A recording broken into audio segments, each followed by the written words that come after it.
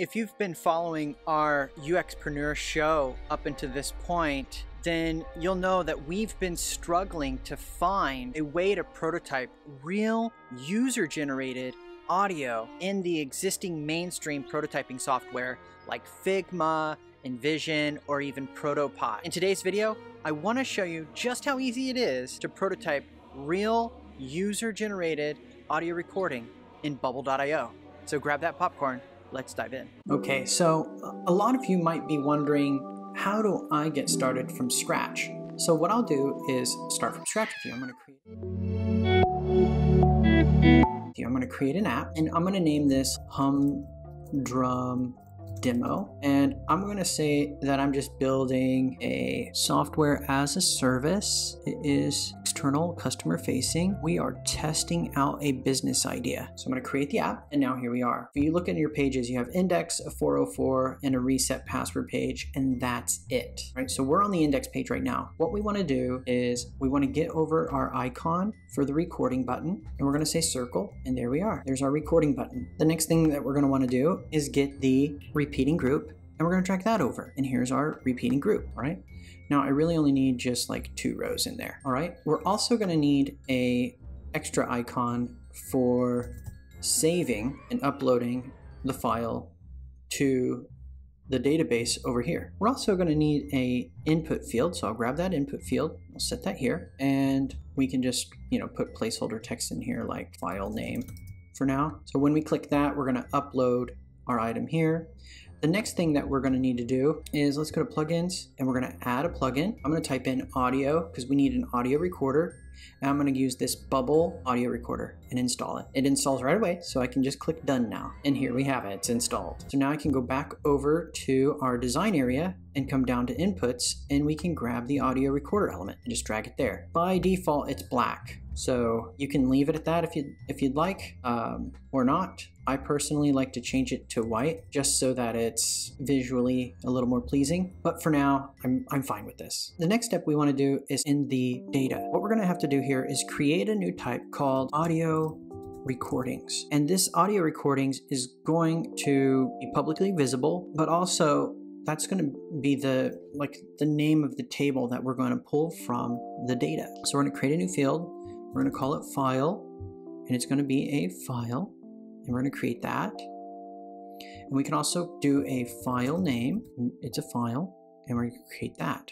So this way our file has a name. So now that we've done that here, the next thing we can do is go over to design, and we're going to select our repeating group. I'm going to double click it to get this pop up. And right now the type of content is going to be audio recordings that we just named back here. Okay, so that's how we know where to come from.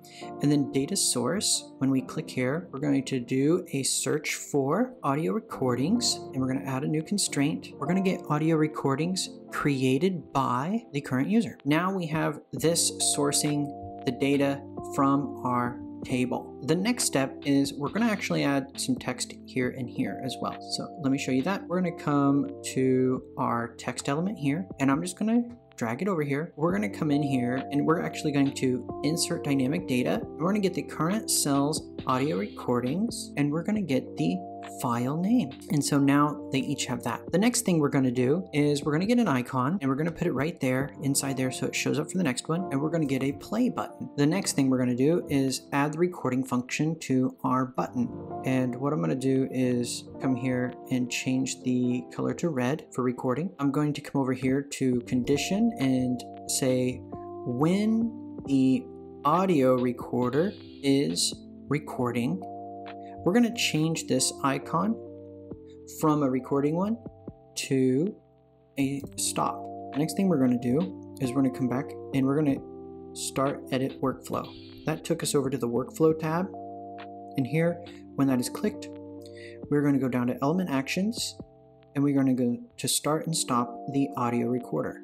we're going to go back to the design tab. We're going to go over to this input field. We're going to go to the initial content section. We're going to insert dynamic data, and we're going to go get the repeating group audio recordings, list of audio recordings, count +1. And that's going to increment the file names as we go about it. Next, we're going to click our save disk, and we're going to start edit its workflow. So we get this section here, and we are going to go to element actions, upload content. We're going to go here, and we're going to go to data things, because we're actually going to add this new thing to the database. The type is going to be audio recordings, and we're going to set another field called file, and this is going to equal the result of step 1. So it gets that content and uploads it. Then we're going to set another field. This time it's going to be file name, and that's going to be equal to the input file value. So whatever value we set that name to be. And then we're going to go here, and we're going to go to element actions, and now we're going to clear content of audio recorder A so we can start fresh each time we record. Now we're going to go back to the design tab, and we're going to select this play button. Here we're going to start edit its workflow, so we get another one here, and this time we're going to go to element actions. Instead of just doing play and stop, which doesn't give us control over the value of the current cell, we're going to go to plugins. Okay, so we're going to go to plugins. We've already added the audio recorder. We're going to add another plugin called Toolbox. We're going to install it, click done. Okay, now we have it, and we're going to go back to the workflow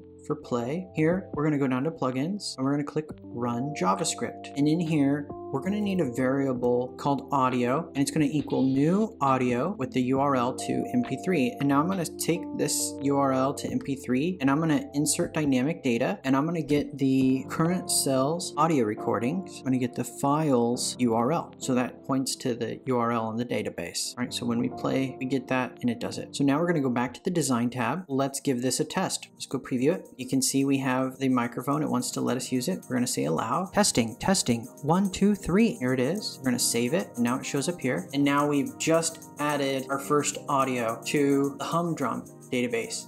If we go back over here to the database and to file manager, you can see that audio wave is now there.